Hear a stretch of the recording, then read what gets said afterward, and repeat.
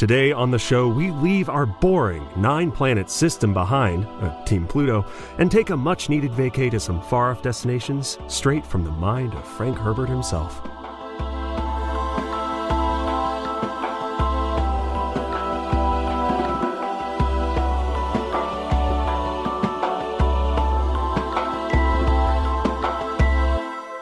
Welcome to Gom Jabbar, your guide to the iconic world of Dune. We'll be exploring the themes, philosophies, and characters found in the sandy depths of this vast universe, from Frank Herbert's groundbreaking novels to the adaptations on film and TV. My name's Abu. And my name is Leo. Leo, is Pluto still a planet? They're bouncing back and forth on that constantly? I had to Google it. And also, I'll say that Google autofilled, is Pluto a planet 2020? So I'm not alone. People are asking. And fun fact, it is still not a planet. So, yeah. Yeah, well, you know what? I'm always rooting for the little guy, so... Literally, in this case, yeah. I'm on Pluto's side. Yeah. Anyway, this isn't important. Today, I'm so excited. First of all, we're back. It's been a little bit, and we've missed you so much, kind listeners. Really great to be back talking about Dune, exploring this thing that we love so much, and so great to be back on a spoiler-free topic. This episode is spoiler-free.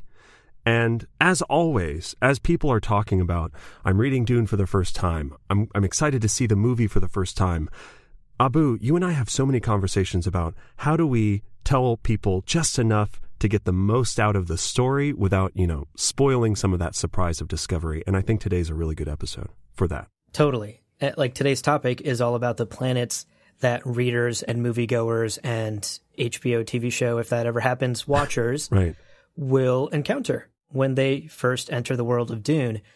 And like you said, we're not going to be spoiling major details of these planets, but we're going to give you a strong foundation. Yeah. And you'll start to learn the names of the planets, and when you're introduced to them in the books, you can be like, hey, Leo and Abu told me about this. Yeah. I know what's up with this planet. That's our goal today. We want you to be thinking about us constantly. As always, today's episode, we're going to be referencing Frank's words first and foremost as the kind of primary canonical source. And then we're going to be drawing from the encyclopedia here and there to kind of fill in some of those extra fun, juicy little details. Mm-hmm.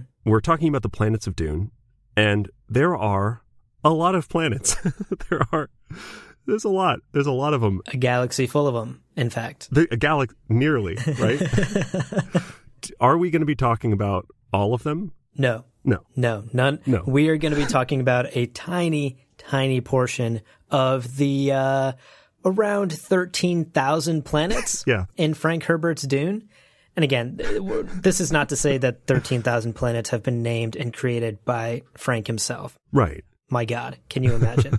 I mean, if anyone were to do it, it would be him. Right. But he didn't. But just to give you a sense of scale of this universe, of the empire that we're talking about in the Dune universe, there are around, I wouldn't even say around, I would say there are over 13,000 planets under the control of the Imperium, not to mention some fringe planets, one of which will come up later in the episode, that are sort of in control, sort of ignored, sort of the outer rim, if you want to make a Star Wars reference. So tons of planets in the Dune universe. We are going to be focusing on just the handful of the most important ones and the ones that we directly encounter in the books, the ones we hope to encounter in the movies, and some of the fun, juicy, extra lore ones that are in the encyclopedia. Which are our favorites. Yeah, we did a whole episode on one of them because that's what we do. Okay, we're going to focus first on the sort of main planets, and these are the planets that you are going to see at some point. These are the planets where characters they're talking to each other on these planets, or it's like primary planets where people are from. And we've already seen a couple of these in the trailers, so we know that at least two of them are featured in the upcoming film. Mm-hmm. And of course, what better place to start than on the desert planet of Arrakis, or Dune. That's right. The iconic planet, the titular planet of the series. Yes. And we've seen so much of Dune already. If you've watched that trailer, most of that trailer took place on Dune. Right. Here are some characteristics. There's a lot of sand. There's a lot of sun. Very dry. Very dry. Extremely hot. Dry sun, dry sand. Yeah. Bring your sunscreen, my guy, if you're going to go to this. SPF 6,000. Exactly. Yeah. Ideally, worm resistant as well. Yeah. That sunscreen. That protects you against those. Yeah. Super sunscreen. Exactly. But Dune, of course, is, like I was saying, the planet. This is where most of the story takes place. This is where we suspect most, if not all, of the movie will take place. And we've already seen it in the trailer. This is also where the spice melange, famous substance in Dune, originates from. This is the only place in the entire galaxy where you can get this stuff. Mm-hmm. It's the one-stop shop for your spice melange needs. Worth mentioning, right? Totally.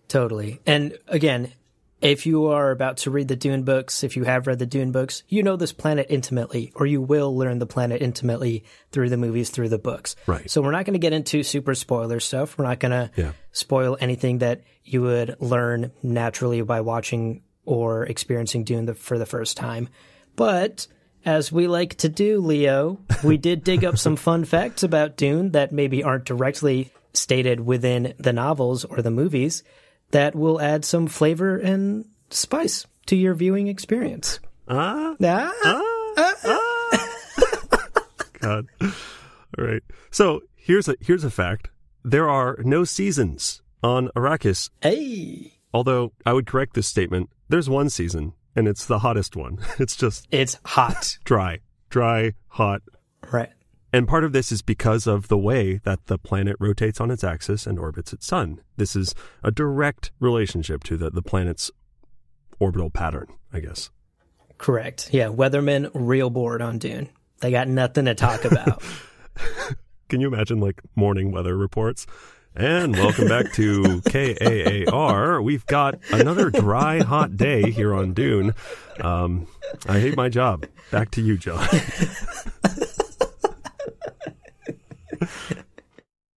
And across I-95, we got another worm sighting, folks. You're going to want to avoid that on your commute. Traffic reports on worms. That's great. That's a good... So beyond the seasons themselves, there is a certain type of storm that does happen. And this actually happens in the books. Yes. We've actually seen it in the trailer. Yeah. There's a moment in the trailer where Timmy is in one of those helicopters that we saw, the ornithopters. Yeah. And he's in this storm, this dust storm, this desert storm. And these are Coriolis storms. And they're massive, massive cyclones that are pretty common to the surface of Dune. Right. And wind gusts in these storms, wait for this, have been measured up to 800 kilometers per hour. Wow. Crazy. Wait, how many football fields is that? I didn't do the math to football fields, but for our American listeners, which that's also us. I don't know why we're saying wow to 800 kilometers. I don't know what that is. How fast is that? Yeah, I have no idea. Is that fast? Who's to say? It is actually, and I'm to say. I did the conversion, 500 miles per hour. Okay. Wow. Okay. Yeah. So we're talking dust storms, cyclones with winds up to 500 miles per hour. And these Coriolis storms often cause dangerous sandstorms across the desert. And, as you would imagine with sandstorms, low visibility, right. A lot of sand everywhere in every nook and cranny, Leo. Every nook. Every one? Every single one. You're not going to get that sand out for days if you're caught in one of these storms. Oh, no. To be clear, this is like individual sand particles are cutting through steel at this speed. Yeah, 500 miles per hour. Pieces of sand are like tearing flesh from bone, cutting through bone even. So this is an intense... avoid them. I mean, long story short, avoid the Coriolis storms. Right. When that weatherman comes onto the radio and says, and we've got another Coriolis storm on the way, literally close the doors. Do not go outside. That's that sort of weather. Yeah. Exactly. This is when you hunker down. And we saw some sort of storm in the Dune trailer. I suspect it'll be a Coriolis storm, and we see a number of Coriolis storms in the novels themselves. So this is a pretty common occurrence in the deserts on Dune, and many of our characters experience them. Sure, yeah.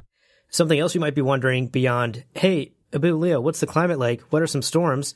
The third thing you might be wondering is, it's a planet. What's the population size? How many people live on Dune. Yeah.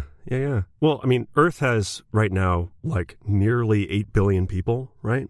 Mm-hmm. And climbing. But Dune, there's a lot of space on this planet, because how many people are on Dune? Well, rough estimates say about 15 million. Oh, okay. Yeah, 15 million people. Okay. And what's interesting is a majority of those people are living in the desert. Right. There's a couple of urban areas and urban cities, small towns, where a lot of traders, a lot of outsiders who aren't native to Dune come and go. Right. But a majority of the people of Dune live in the desert, have adapted to the desert, and that's something that you'll definitely encounter in Dune when you read it, and it's something we've actually seen in the trailers. We've seen those people wearing the still suits with the special nose plugs, and that's just something they have to do to survive in this hot, arid, dangerous desert. Yeah. So 15 million people roughly live on Arrakis. Yeah, crazy. And, you know, we're talking about Dune first and foremost because this planet is almost as important as any singular character. It kind of is a character in the story. Yeah. So there's no better planet to start with. But that's about as much as we have to say about Dune for now. I'm sure we could do, 6 or 7 episodes exploring all the nooks and crannies that Sand gets into on Dune. That doesn't really make sense. No, that was good. I'll give you that. Oh, thanks. Thanks for giving me that. But let's move on. Let's go to somewhere that is not quite as dry, not quite as desert-like. In fact, let's go to the probably like one of the wettest planets that we see in the book. Yeah. And certainly one that we also see in the trailer. Yeah. Another planet we've seen in the trailer, Caladan. Caladan, yeah. This is the ancestral home of the Atreides, and it has been for over 20 generations. It's a long time. This is where our main character, Paul Atreides, is from. Yeah. We see him in the trailer. Yeah. Walking along that beach, looking all mopey and sad. Poor Timothée Chalamet. Very good at it. And that is Caladan, folks. We even see Castle Caladan for just a hot second. We see this shot of a castle almost on a cliffside, it looks like, along the ocean. Yeah. And that is the Atreides seat of power and on the planet Caladan. And Caladan's great, Leo. It's a paradise. Amazing. Why would you ever leave? Besides, plot reasons. But yeah, no, it's a wonderful place. And as you learn about it, and what we'll tell you now is it's really this kind of it's a paradise. It's this water rich. It's a tropical planet. The climate is temperate and perfect. There are very seldom any major storms. So also pretty bored weathermen, but for a different reason. But for better reasons, yeah. And the weather today on Caladan is perfect. I also hate my job. I wanted that Arrakis position, get some excitement, but... grass is always greener. The sand is always dustier. These poor weathermen. God. So you pulled a quote, and I love this quote because I think this really highlights... We can talk about how temperate the planet is, and we can talk about how much water there is, but I think... So this quote is, "We had no need to build a paradise of the mind on Caladan. We could see it physically all around us," right? Wow. Literally, the perception is of paradise. People look around and they go, yeah, this place is perfect. This is great. That's the opinion of the person on the planet, right? Yeah, exactly. But there is a bit of a downside here. Yeah. Because the people of Caladan, imagine living in a perfect paradise. You're that bored weatherman. Right. You're that bored office worker who has to go through a beautiful sunrise every day to get to work. That's the worst. The weather's perfect. You're rocking your brand new jacket even though you don't need it because the weather's perfect. Right. The people of Caladan ended up being quite soft. Yeah. Weak. Which is a bit of a weird word to use. But, they weren't these tough and gruff survivors of a tough planet. Of, say, what the people on Arrakis in the desert are like. Right. The people of Caladan were not fighters. They were lovers in a tropical paradise. Yeah. And that meant that Caladan didn't have a standing army, and they had very few to none internal conflicts. It's too nice. Exactly. Like, it's a soft, nice planet. And also that speaks to how well the Atreides governed the planet and how well they oversaw their subjects. And their main source of income was whale fur from all that water, remember, lots of oceans, and tourism because it's a paradise. Right. Who doesn't want to come visit paradise? Yeah, it's a nice place.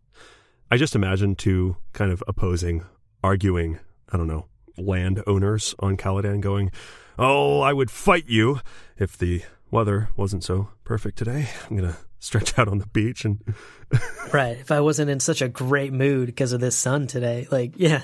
I swear to God, I'd murder you if it wasn't for how beautiful it's so temperate. Such a paradise planet all around us. Nah, Caladan would do wonders for my seasonal depression, I think. Yeah. Pretty good. It's a good place. We saw a little bit of Caladan in the trailer. Right. We saw Paul Atreides walking on the beach. We saw Castle Caladan. Yeah. I have a feeling that's about it. Yeah. We're probably not going to see a ton of this planet beyond what was already shown in the trailers and maybe a couple of extra scenes. A lot of the story doesn't really take place on this planet, but it's still important to know as the ancestral home of the Atreides. And it's still important to know, honestly, that it's a bummer to leave. Yeah. Paul has to leave this paradise and go to this harsh planet full of worms and Coriolis storms. Right. And it's a huge bummer, which explains his mopiness. So I suspect we won't see a ton of Caladan in the movie beyond the stuff in the trailer.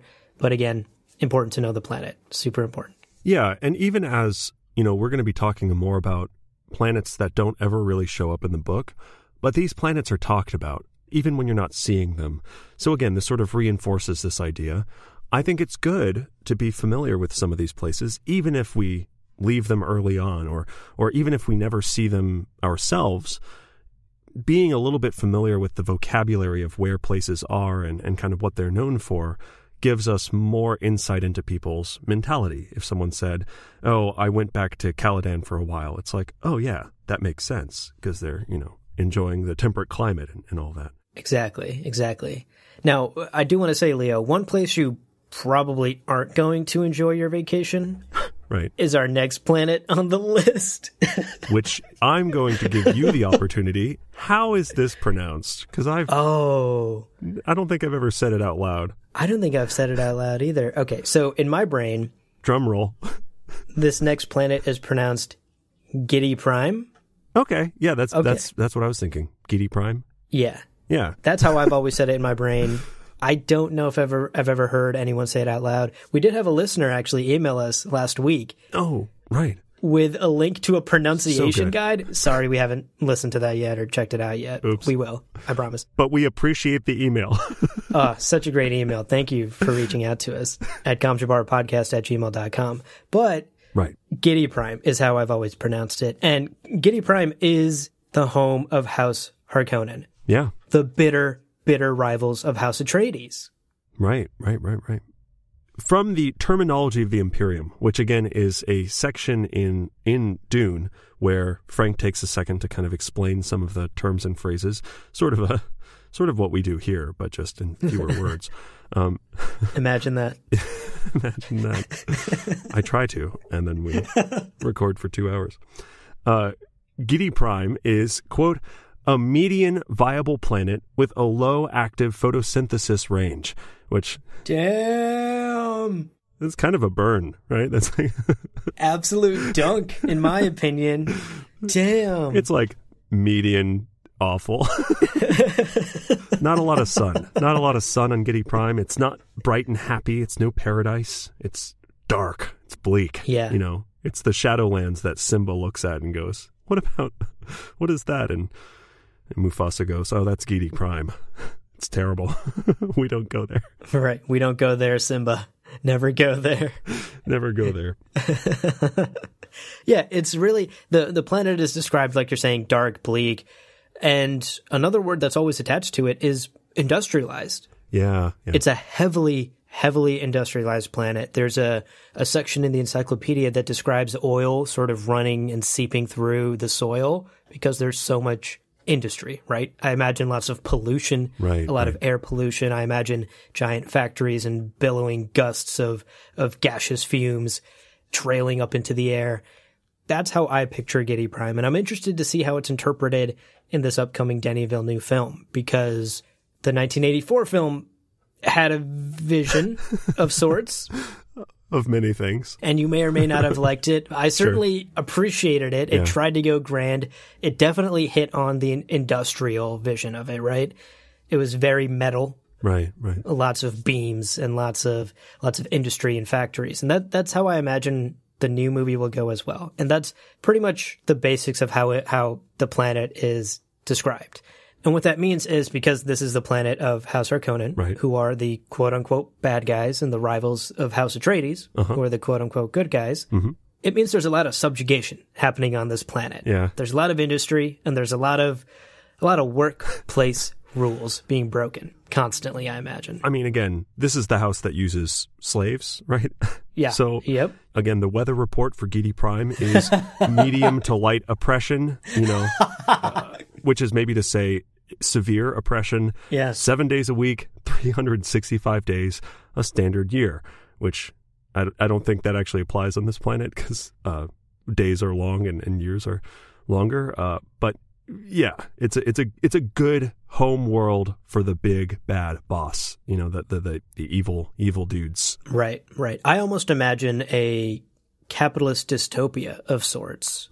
Almost something like Blade Runner, Yeah. Oh, yeah. Like futuristic, gritty, dark, potentially a lot of neon lights. Like it could potentially be like a cyberpunky world, but of course it's also terrible. And a lot of cyberpunk is dark and terrible and gritty also. So that's sort of how I imagine Giddy Prime. And I imagine the people who come to this planet by choice are the folks who just love busting unions and exploiting their workforce. It's the best. I mean, if those are things you write down for your hobbies, you're gonna love Giddy Prime, baby. We got that in droves. Long walks on beaches, violating workplace safety is really fun. Really love that. Yeah, and again, the sort of significance of Giddy Prime being this way is it also reflects House Harkonnen, right? Kaladin is a paradise because the Atreides are good people. They're our heroes. Giddy Prime is this capitalist dystopian wasteland because the Harkonnens are corrupt, evil individuals, and we shouldn't be rooting for them. So obviously the planets are to also symbolize the houses themselves and our characters. Interestingly, and this might be a little bit of a longer conversation than we have time for right now, but going the other way, looking at causality in the other direction, if you have a planetary duke who is values the people's experiences and believes in human quality of life, it could lead to a healthier, kind of better planet to live on. Totally. Versus a family line like the Harkonnens, who are people's experiences don't matter at all. And what matters is that sweet, hard cash. Yes. So let's just wring this planet for what it's worth. Surprise, the planet gets ruined and is a bad place to be for everyone except for that top #1%. Totally. So Bezos is clearly a Harkonnen. Just kidding, not really. No, you may not stand by that, but I do. I kind of stand by that. We're on to you, Bezos. Yeah, no, I think you're totally right. The inverse is also totally true. The planet reflects the house, and the house reflects the planet. Right. And whoever's in charge definitely dictates that as well. So these are two very important planets, and Giddy Prime actually comes up in the book more than Kaladin. Yeah, that's true. So I suspect that Giddy Prime will be somewhere we actually get to visit. Maybe not in this film. Right. Hopefully, fingers crossed in future films. But Giddy Prime becomes a very important planet in later books, and it'll be very cool to see it on screen. Man, if a planet reflects the house in charge of it, what does this next planet say about House Carino? Because the next planet we're going to is terrible, and we've actually talked about it a few times. If you've listened to our spoiler-free episodes, you've heard this planet's name thrown around and trash talked a little bit on this podcast, on this very podcast. Right, Seleucus Secundus. Seleucus Secundus. That's, if you have listened to all of our episodes up until now, that's a very familiar term to you. You know this planet. You've heard us talk about it. In fact, 2 episodes where we went pretty in depth on it was the Sardaukar episode. That's where we really got into it. Right. And then it also came up briefly in the Animals of Dune episode, because there's a lot of scary animals that come from this planet. So those are 2 other episodes. If you're interested in learning more about Seleucus Secundus, highly recommend checking those out as well, if you haven't already. But let's briefly, Leo, maybe just reiterate the absolute horrors of this planet, refresh everyone's memory. Yeah. So, okay. This planet is terrible. Super bummer place. Resources, barely any. Almost no resources. Temperatures range from a little bit of a chill in the air, negative 45 degrees Celsius, which... Oh, boy. What is that in football fields? 1 second. Negative 50 degrees Fahrenheit. Negative 50 degrees. Bring your long underwear, folks, because that is a cold day. Okay, I really just want to do the weather people for every planet now. Absolutely. This poor guy on Seleucus Secundus, rip. He's actively being hunted by Laza tigers as he's trying to tell you the weather report. He's always in the field, and it's always terrible. But here's the thing. Negative 49 degrees Fahrenheit, right? The hot side of this, 60 degrees Celsius, which is 140 degrees Fahrenheit. Oh my God. Yeah, negative 50 to 150 or 140 degrees. That's a wild temperature range. Dang. What a range. Yeah. These temperatures and these scarce resources means that only the strongest survive. Right. Only the strongest plant life. Only the strongest animals like Laza tigers and Raya wolves. Right. Only the strongest people. Right. Yeah, the survivability of young people on Seleucus Secundus is partially determined by having a strong immune system and being healthy and I don't know, having a lot of vitality as a person. Mm-hmm. We're not talking about softies from Caladan who, used to the sort of lovely temper. No, we're talking about seasoned, hardened people, including soldiers, and we talked about at length in a spoiler-free episode the Sardaukar, which are the fighting force of House Carino, and they are training in the craziest environments, right? Those negative 49 to 140 degrees Fahrenheit, crazy training on Seleucus Secundus. Right. Imagine how brutal that boot camp is. Tough. Yeah. Tough. And we've actually seen Sardaukar in the trailer. Yeah. They're the people in the white armor who are rappelling down from the ships. Yeah. So the Sardaukar, definitely big players. And now you know where they come from. They come from Seleucus Secundus, right. This absolutely brutal planet. Now, another important thing about Seleucus Secundus, before we move on, is that it's actually the homeworld of House Carino. Right. And House Carino is the house in charge of the Empire. Yeah. The Emperor is of House Carino. So you can imagine how they took over, considering the brutal homeworld they came from. These guys are tough.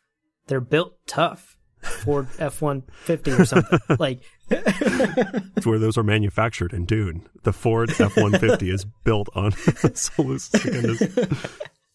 Now, something interesting here is once they took power, once House Carino was like, cool, we rule the galaxy now, we're in charge. Right. They don't live there anymore. No. They picked another planet that we're going to mention a little later on in the episode. They moved the capital of the Empire to another planet. Seleucus Secundus now is their prison planet. Right, yeah. Every war they fight, prisoners get booted to Seleucus Secundus. Woof. The Sardaukar warriors, the best of the best, get trained on Seleucus Secundus. So it's still a very useful and important planet for House Carino. They just don't want to call it home anymore. They're moving up in the world. Listen, yeah, I get it. If I was in this galaxy, I would also not want to live there. So, it's an understandable move to make. So those planets that we just talked about, Arrakis, Seleucus Secundus, Caladan, and Giedi Prime, are by a margin the most talked about and visited and seen planets in the Dune franchise.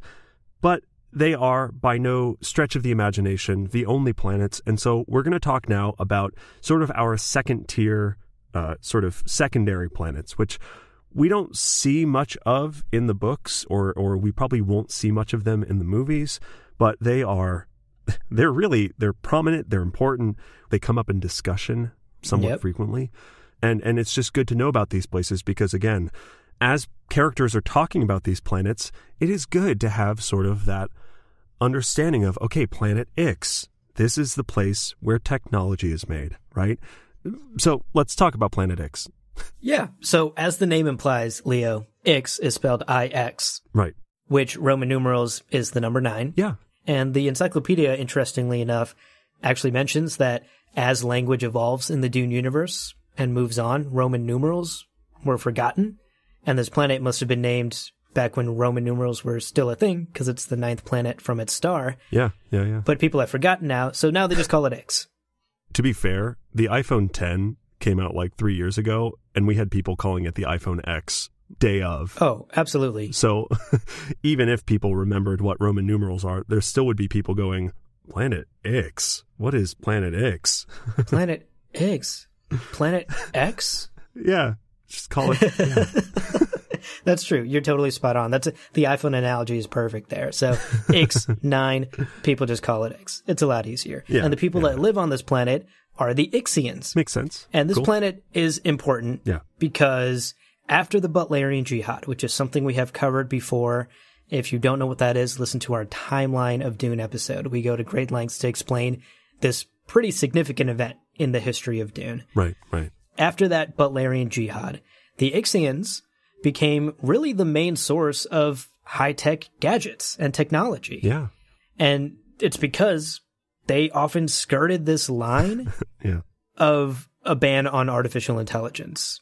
And they knew that they were skirting that line. Yeah. Like they knew that they were doing things that most of the universe would not really appreciate because it's kind of tempting fate in a galaxy that has very recently felt the sting of we took technology too far. Yeah. So they kind of purposefully remain secluded and hidden. They kind of hide themselves and don't really try to put themselves on anybody's radar for years and years and years and years and years until the formation of the Spacing Guild. You know, again, this really pivotal moment in history. Mm-hmm. This is when they finally kind of reintroduce themselves to the Empire after kind of playing with their technological toys on their own in their own little corner for so long. Right.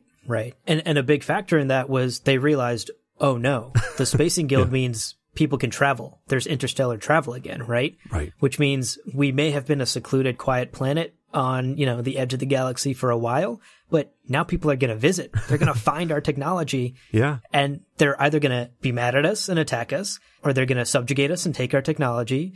We need to do something before those two scenarios happen. Right. So they took this preemptive first step and they approached the Empire. They approached the Emperor and they showcased their technology and how useful it could be. And the Emperor, honestly, kind of turned a blind eye to them sort of skirting the rules with artificial intelligence because this technology was incredibly useful. Yeah. And I imagine shiny and cool, like, yeah. So they struck up a deal in that way and honestly probably saved themselves from some sort of annihilation or subjugation by approaching the Emperor and enticing him with their cool gadgets and their shiny new iPhones.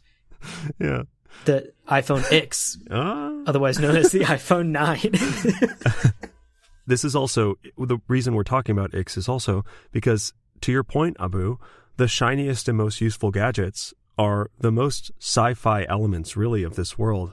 And as you go into watching the Dune movie or reading the Dune books, as you see technology that seems pretty futuristic, it is a pretty safe bet that this technology is from Ix, right? You see that hot new smartphone, Ixian. The Keurig coffee thing, Ixian. Now, surgery to add extra arms to your back so you can steal things from the people around you, that's more like toy laxu. Definitely. Those fuckers. those assholes, those dirty bastards. But as you're stealing from the people around you with your extra arms, the Bluetooth earpiece that you're using to listen to your hot jams on your Ixian smartphone, that's made in Ix. That's Ixian. Yeah, definitely. I'm hoping that we'll encounter some Ixian technology in the movie, and I'm sure we will. There will be some advanced, it's a sci-fi movie, right? It takes place in space. There will be some advanced technology, and you can almost bet that it's from Ix. And whether or not it's directly acknowledged in the movie that it's Ixian, we'll know. Yeah. You and I will know, Leo, and our listeners will know. Just adds that depth to the watching and reading experience. So I mentioned them. Abu and I love to dunk on them because, frankly, they're awful. Let's talk now about Tleilax. Yes. Planet Tleilax. And home of, drumroll, the Tleilaxu. Hey. Boo. Gross. They're annoying. I imagine at some point Yeah. in the galaxy, like once they hit like 10,000 planets named, they were like, we're done naming planets. We're out of names. Yeah. Who lives here? Tleilaxu? Great. Your planet's called Tleilax. Don't write about it. You know, like, we call it Earth, but we're humans. Technically, we live on planet Humanian, or Earthian. Yeah, like, I don't know. I just find it funny that eventually someone somewhere in the galaxy gave up on naming planets and just...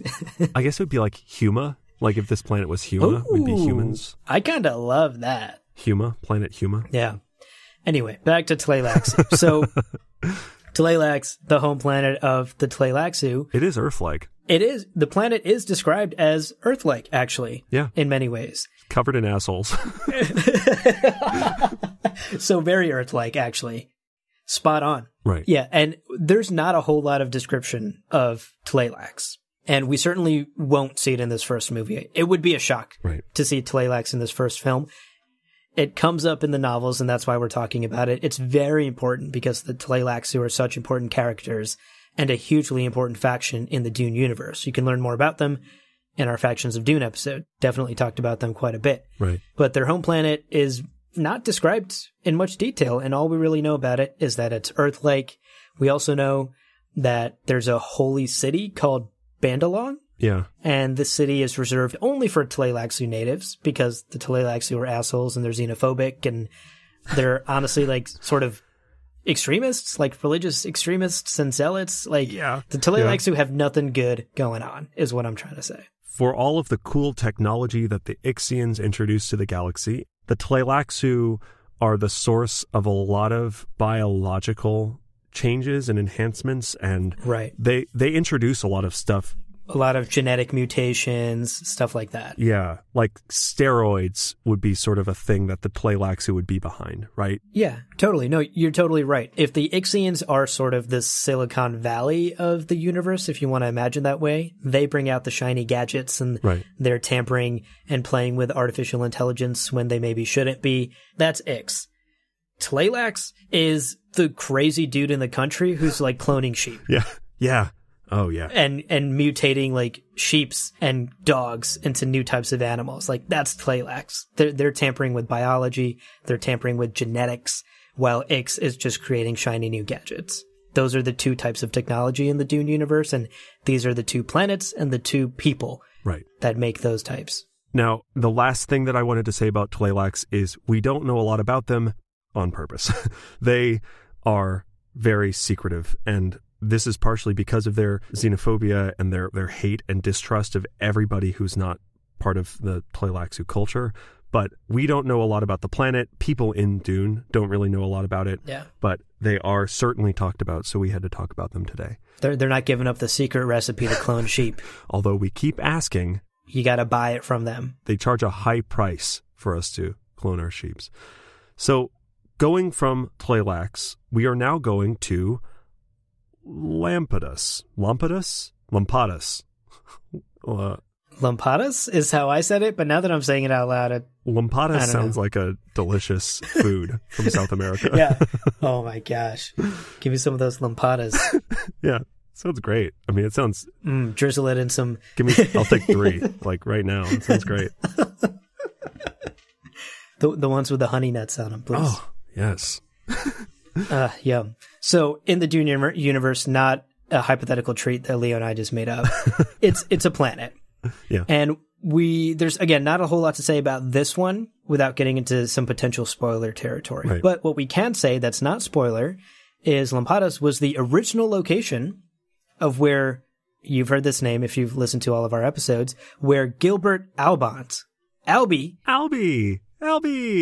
This is where he opened the first Mentat school before eventually, as we talked about in our Mentat episode, moving it to the planet Tleilax when he cut a deal with them. Lampadas is where it started, where he started that first Mentat school and raised that first batch of Mentats and trained them. So that's a pretty interesting anecdote for Lampadas. And later on, once Gilby leaves, Lampadas becomes a site for the Bene Gesserit. They have a Bene Gesserit keep on it. And in later books, it's the site of a pretty major battle in Chapterhouse Dune, which is actually the final book that Frank wrote, the 6th book in the series. Again, I'm sort of tap dancing around spoilers here and walking on eggshells because I don't want to say too much, but Lampadas is a planet that you should recognize and you should know as well, because it will come up in future movies, and if you're reading through the series, it will come up in future novels, in the later novels. I like that we call Gilbert Albans both Gilby and also Albie. We have effectively established two very cute nicknames for someone who historically is like significant, but I don't know if I would attribute the word cute. Moving from there, we have, I think I wrote this one down, and again, I don't know how to say it, Tupile. Tupil? Oh, interesting. I pronounced it Tupile. Tupile. Oh, I like Tupile. That's better. It's Tupile. Again, gamjabarpodcast@gmail.com. Email us if you have strong opinions on how to pronounce Tupile. But Tupile is interesting. I didn't remember it, even remotely, before doing the research for this episode. Mm-hmm. It's mentioned a few times. In the first book, yeah. Yeah, like some of the planets we're going to talk about, you have to like search to find where some of these planets are mentioned. Tupile is mentioned a couple of times, and for good reason. Yeah. This planet is effectively the witness protection planet. And it's probably a small cluster of planets. Like it's probably a small, tiny part of some really remote system somewhere. But this is a small collection of planets, probably, that only the Spacing Guild knows where it is. Yeah. And you say probably because it's kept that way. Yeah. It's kept very much under wraps, and nobody except the Guild can get you there. Yeah. It is really the planet you go to if you are exiled from the Imperium. If you got debts and you got to run, baby, pay the Guild and get out of there. Right, this is the planet where you go to be exiled. And quite frankly, it kind of sounds great. Like, it's like if someone's trying to murder you, or if you're in trouble with the Emperor, you got on his bad side, pay the Guild and just go hang out in Tupile. Right. And people talk about it. Like, people know about this place. They don't know where it is, of course. Yeah, it's like an open secret. Yeah. Yeah. Even, one of the main characters of the book says, quote, "A handful of spice will buy a home on Tupile." And that's more of a comment, I think, on the value of spice, but it also reflects then the price of a place on Tupile. Yeah. Equivalent to saying this much crude oil will buy you a house in the Hollywood Hills or something like that. That's kind of how it reads for me. Is that how you see that quote? Yeah, I think that quote, I think the intention of that quote is to kind of explain how rare and precious spice is and how much it's worth, that it could buy you an entire house. Yeah. We might be reading too much into it, which is extremely on brand for us anyway, but yeah. I think you're right. I'm kind of in that tax bracket of small apartment on Tupile. I don't know that I would go full house on Tupile. Right. Not rich blood enough to own a house on Tupile. I'd rent. Exactly. I mean, you got to budget the cost of the Spacing Guild getting you there too, Like, that's not easy. That's not cheap. Abu, if this podcast gets us into like hot water with someone, do you want to go halvesies on like a getaway home in Tupile? Totally. You know what? It can be a studio. It's fine. Oh, yes. We can afford a studio in Tupile. We just got to get out. When all these potential sponsors that I'm shitting on don't sponsor us, and in fact send us cease and desist, we can get out of here. Sounds great. I'm sorry, Ford. I don't know anything about trucks. Sorry for shitting on your F-150 or whatever. I'm sure the big executives at Ford listen to every episode of Gamont. Tupile is actually something that we should potentially put a pin in for now, because I was doing some Spacing Guild research for a future potential episode about the Spacing Guild that we're working on. And Tupile is very directly connected to the Guild and has a history with the Guild. So there's more to come about Tupile. I think there's a history there that, Leo, you and I have to dive into. Oh, sure. And we'll probably cover that in our Spacing Guild episode. So TBD on more to peel. I think there's more here than meets the eye. Oh, yeah. All right. Let's move on. Let's talk about the final kind of third tier, less prominent planets. And these are sort of honorable mentions. We're going to get through these as quick as we possibly can, which is not saying very much, perhaps. For us, is like another 2 hours, yeah.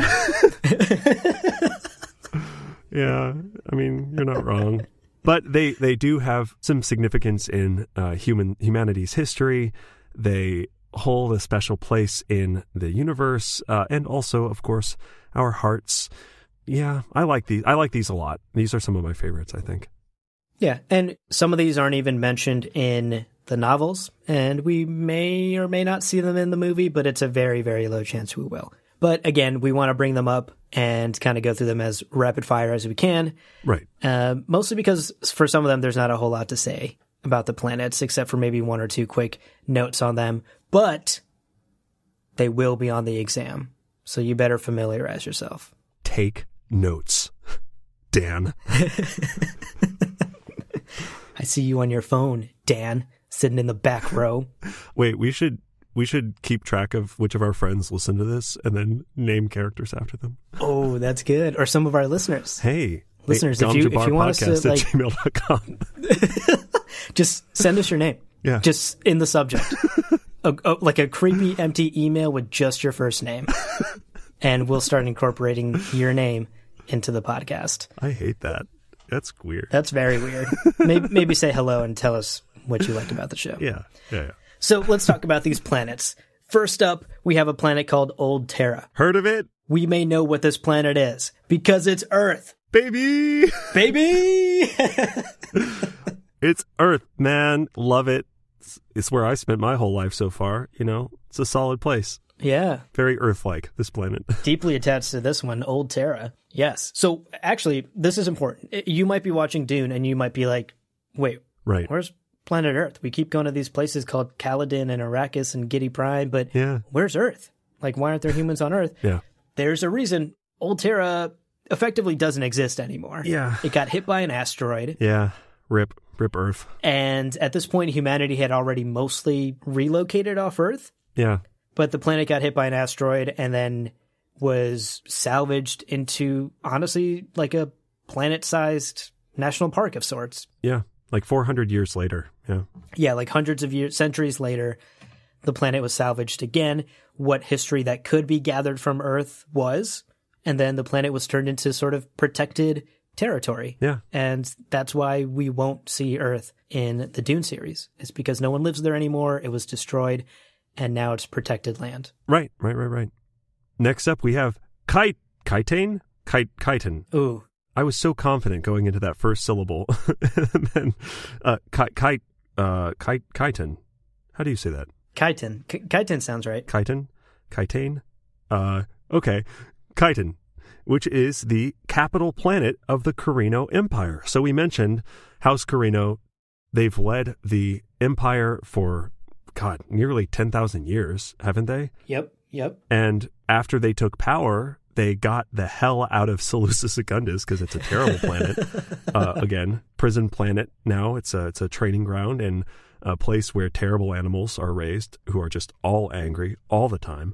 And they moved to Chitin, which I personally know almost nothing about. Right. What is there anything about Chitin? That's it. There's only one bullet point. All I wrote down was it's the capital of the Carino Empire. That's all you need to know, folks. One, I guess, sort of factoid I could add to this is that, weirdly, Chitin makes an appearance in the 1984 film. What? Does it? Yeah. Oh. Do you remember at the start of the film? This is like the very start. It's the first thing, and we're getting that monologue from Irulan. The fade-in eyes that just... The fade-in, fade-out monologue. Yeah. There's also a shot after that where Paul is on his, like, iPad or whatever, flipping through planets, and one of them is Chitin. Wow. Okay. So there's a little Chitin Easter egg. So I'm curious if we'll get another Chitin Easter egg as sort of a reference to both this important planet in the universe, and also a reference to the 1984 film. Well, you know, again, it is the home world of the family that rules the universe. So yeah, This is like where the White House is of the Empire, you know? Yeah. So I could see that. That would be a good thing to like seed into the background of something, right? Like a planetary chart or something like that. That would be pretty good. Yeah, just for you and me, you know, and whoever is stuck going to the theater with us. Sitting between us. Like that tiny little Easter egg. Psst. That's chitin. I don't know how to say it. It's the capital of the Carino Empire. Heard of them? Because I have. No, look. They're from Seleucia Secundus. We'll probably see that in a bit. Planet sucks. Next up, we have Ekaz, one of my favorites. We talked about it. We had a whole episode. An entire episode. Oh, it's great. I love that episode. It's so much fun. Spoiler free. Yeah, really proud of that episode. Definitely go check that one out for more details on Ekaz. But again, we love Ekaz. It's such an important planet to the universe. Right. It's very much in the background. Yeah. A lot of things come from Ekaz, or a lot of things that are referenced originated from Ekaz.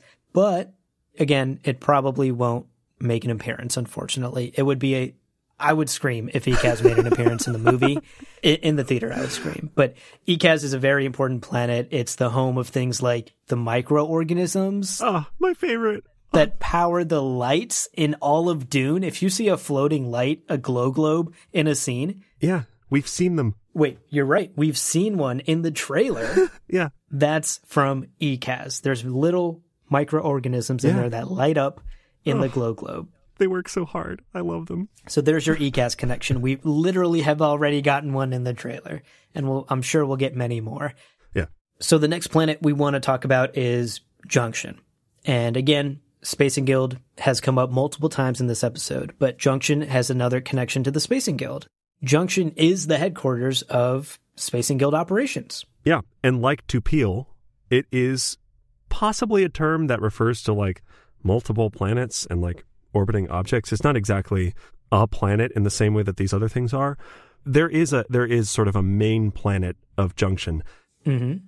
Before we talk about the planet, really briefly, I did want to say we don't see it mentioned. Mm-hmm. Not once. At all. I did a search of the first 5 books, not mentioned once, until book 6. So if you're a betting man, yeah, it's not shown up in the movie. Don't bet on that. Probably not. Probably not. But the thing is, I wish that I had been told about Junction early on, before I read the books, before I saw the movie, because Junction is the headquarters of the Spacing Guild. The Spacing Guild. Yeah. The thing. All space travel. This is their headquarters. And although it's not super important, and although we very clearly don't see it really for a long, long, long time, when we finally hear about it and see it a bit, I really felt caught off guard. Like, oh my God, did I miss this place when it was mentioned, obviously, in the first few books? And it just wasn't. Yeah. So I wanted to talk about it really briefly here, just let you know this is a place and this exists. You can kind of picture it. It's mostly planet side. It's like mostly a giant airport. Again, the Spacing Guild is like an intergalactic trucking operation. They move people and things around the galaxy. So yeah. It's like a bunch of truck stops. A lot of utilitarian buildings, not a lot of like fun designs or fun decorations. It's mostly like ship maintenance, landing takeoff zones for highliners, the kind of big ships of the Dune universe. And really the question I have, Abu, is how many Annie's pretzels do you think they have on Junction? Like a lot or like a ton, you know? On every block. Just every block of Junction. It's just another... Yeah, everyone's got one of those punch cards. I used to have one, actually. Really? Where you get the rewards. Yeah. You get the rewards points, and eventually you get a free 10 pretzel. Yeah. Yeah. And Cinnabons. Just the entire planet subsists on pretzels and Cinnabons. Do you think we're hungry? Yeah. First lampadas is a delicious treat. Now we're talking about pretzels on Junction. It's around dinner time. We're definitely hungry. All right, let's blow through this last planet. Wow, bad phrasing there. You added this planet without telling me. I did. So I'm just now reading this, and that's amazing. So yeah. Our final planet here on our list of planets that'll probably never show up, yeah, but they're super fun to talk about, yep. is Gamont. Yeah, I thought... Gamont? Gamont? Gamont? Gamont. So many ways to say these places. All right, Leo, tell us about Gamont, because you sprung this on me. Okay. The phrasing is... Go ahead, just tell us. Oh, God. I just wanted to say, this planet comes up twice. It's mentioned twice in 6 books. And this is the description from the terminology of the Imperium. I'm having trouble not just smiling my way through this. It is the third planet of Neoshi system, noted for its hedonistic culture and exotic sexual practices. Heyo! I mean, come on, folks. How can we not talk about Gamont? Oh my gosh. Man, what happens in Gamont stays on Gamont. Am I right? Stays on Gamont. Oh my God. This is the Vegas of the Dune universe. People are like, oh my God, I'm going to go on a bachelor party. All the bachelor parties in this universe happen on Gamont. Oh my God. That's so funny. I'm so glad you added that planet. Ladies, if you hear that your boyfriend is going to Gamont for like a weekend trip, yeah, you have to have a talk. Talk to him. Something's going on. Go with them. Come on. Yeah. Have fun, guys. Like, what? Go to Gamont. Yeah. Blow off some steam. Yeah. Hell yeah. What a fun planet. Oh, the best. I love a good sex crazed. I mean, again, to be clear, this is the sort of planet I would expect to be like a fun addition to the Dune universe from some other author. No, Frank Herbert was like, you know what this universe needs? Yeah. Gamont. A sex planet. Needs a sex planet. Whole universe needs a sex planet. Look. Gamont. It's in the terminology of the Imperium. It's also mentioned twice. Love it. You love to see it. Show us your freaky side, Frank. Love it. All right, so that wraps up the planets we wanted to talk about. Yeah. Obviously, we have left off around 12,000 plus planets that we haven't touched on, but some of these are very important. Some of them, like Gamont, are just fun. Some of them are literally the MVPs of the universe, like Ekaz, but all of them, Dan, indeed, will be on the final. Mm-hmm. So I hope you all took good notes. But to wrap up, we always like to end our episodes on some fun questions. So, Leo, I have a question for you. Yeah. Of the planets we've talked about on today's episode, sure, which one are you most excited to see come to life in the film, even if it's one that's not likely to? Ooh, we've talked about a few places that could be pretty good. I think, I really hope and pray that we get like a cutaway shot on Ekaz. Yeah. Because, just as a very quick reminder from the Ekaz episode, seasoned space explorers saw this planet, told their seasoned space explorer friends about what they saw, and their seasoned space explorer friends were like, you are high on drugs, that's not a place that could exist. I want to see that. I want to see a cutaway shot that gets the entire audience to ask questions about the home of my precious ooey gooey microorganisms. I love them so much. Absolutely. And speaking of high on drugs, so many drugs come from Ekaz. It's the place where all the drugs are from. Show us it, Denis. Make it happen. That would be very cool to see on screen. It'd be so great. That would be a next level Easter egg. Great. I would love to see it. What about you? What is your kind of number one place that you want to see on the screen?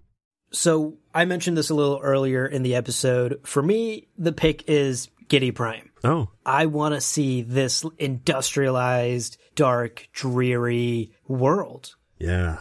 And I think the reason I want to see it, we've seen it once before in the 1984 film. Yeah. That was one direction to take it. I want to see what the mind of Denis Villeneuve brings to the screen and how he interprets this planet, which is really this capitalist dystopia ruled by these horrible, horrible people, this horrible house. And I think Arrakis is the obvious answer that comes to mind, but it's mostly sand. Like, it's a lot of sand. Right. Yeah. I think Giddy Prime has the opportunity to be really interesting and distinct and have its own character to it. And also, we know we're going to see Arrakis. Like, we know we're going to see a ton of that. Mm-hmm. So saying, like, I'm excited to see that, yeah, of course we are. Yeah, and we know we're going to. This is more, I think, what do we hope makes it in? Totally. Even if it's not necessarily the most important place to see. Well, okay. So here's then a more kind of visceral question. Abu, if you could vacation on any planet for a whole month, where would you go and why? I mean, I wrote my answer down before you added Gamont to this script. I know. It's true. So I'll go ahead and say my original answer, but I think we all know what my true answer is. Okay, my original answer to this question that I wrote down was, actually, you would think Caladan would be the go-to here. Yeah. But I don't like water. I'm a bad swimmer. Okay. I don't want to ever go on a cruise, Sure. Don't take me on a boat. I firmly like my feet planted on Earth. Okay. So Caladan is actually a no-go for me as far as vacation planets go. Yeah. I would probably maybe do something pretty vanilla in the Empire and go to Catan. Okay. The seat of power. I imagine it's also the cultural center of the Empire, Like everyone across the Empire comes to Catan for trade, for politics, for everything else, for vacations probably. Yeah. So Caladan is maybe something someone would have to drag me to, or there'd have to be like a really cool free cruise that I won in a raffle or something. But Catan is somewhere I'd probably go willingly just to see the seat of power. It would kind of be like visiting your nation's capital, You would get to see the cultural hub of your nation, and in this case, empire. And as you're talking about it, I realize House Carino's super wealthy. I mean, they've been in power for 10,000 years. Yeah. You can imagine they've decked out their homeworld. I bet it's so beautiful and clean and very as Ixian as it can be. I imagine they have all of the conveniences. It really probably is one of the best places to get a sampling of life in this Dune universe. That's a great answer. Yeah, that's solid. Yeah, thank you. Totally. I mean, Gamont is actually my answer, but... Do you see my answer? I do. You just wrote Gamont 4 times in all caps. Only two times. Oh, sorry. Oh, I see. The other caps text here is hands down.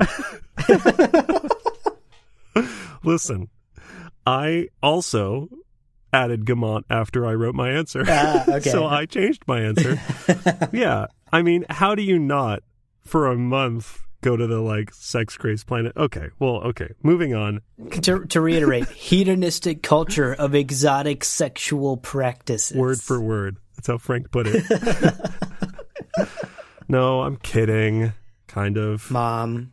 I would say, actually, really kind of an honorable mention in a place that we didn't even talk about, but it came up in the Fremen episode. I think kind of an honorable shout out to Porotrin. Yeah. Because Porotrin is described as all around a nice, beautiful planet, and it's this hugely significant planet in the history of the Zinsuni Wanderers.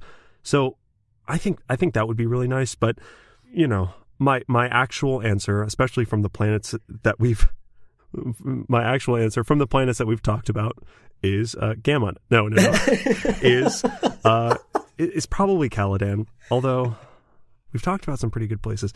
Yeah, I think Caladan, because, I'm a Scottish dude. I feel like the oceans and the rain and the beautiful weather. And again, they've got a lot of tourism, so I feel like they have the infrastructure to support a really comfortable month, Right. Again, there's probably going to be good hotels and good places to stay. There's probably some guided tours. Great travel guides, tours. Exactly. Yeah. Maybe translators if I don't speak Gallic. Right. The language of Dune. So I feel like Caladan is my place because I like the water. So that's a good answer. There you go. But again, you've nearly sold me on going to Catan. That's a good idea too. Well, hey, you know what? We can go to both. Yes, we can. And then we'll stop off in Gamont. Yeah, we'll tell the wives that we're just gonna go get cultured in Catan and then relax a bit in Caladan and makes a couple of other pit stops on the way. Come on, and we'll be back in a month, just like a little boys' trip. Come on. Actually, here's a thought. I realized also, I bet Old Terra would be pretty nice to visit. Yeah. We don't talk about it or see it, but imagine our current planet with no people. Maybe I'm exposing myself as an introvert, but no people, just all forest. Wouldn't that be nice? Just a big old park. That could be beautiful. Yeah. No, that would be great. That's probably the most boring possible answer. No, truly. If you're like a nature person and it's protected land, so it's like curated and taken care of, and there's history there, right? Like you might come across some Roman ruins and be like, I don't know what all of these letters mean. Is it X or is it X? We'll never know. We'll never know. It's a mystery lost to time. But can you imagine saying, oh, we've got 13,000 planets to explore. Which one do you want to go to? Earth.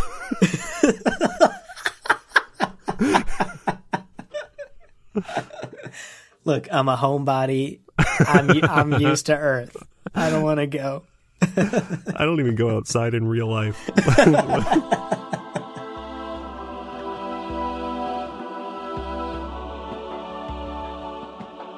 Well, friends, there is no real ending. It's just the place where you stop the recording.